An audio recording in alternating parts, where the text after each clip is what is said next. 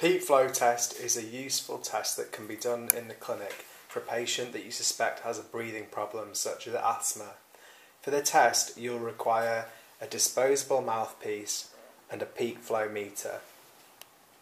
So to perform the peak flow test, you should take your peak flow meter and ensure that the meter is set to 0 and that the dial is at the bottom point here.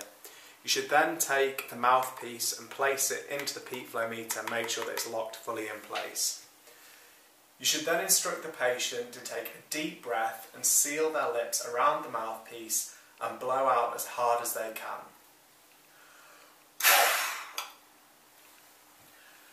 This will give them a score here which you should record. The score here is 550. The patient should be given the chance to perform the test at least 3 times, and you should take the best of the 3 scores. Once the test has been completed, you should record the patient's best score and compare this against a chart. So peak expiratory flow scores can be useful to monitor a patient who has asthma.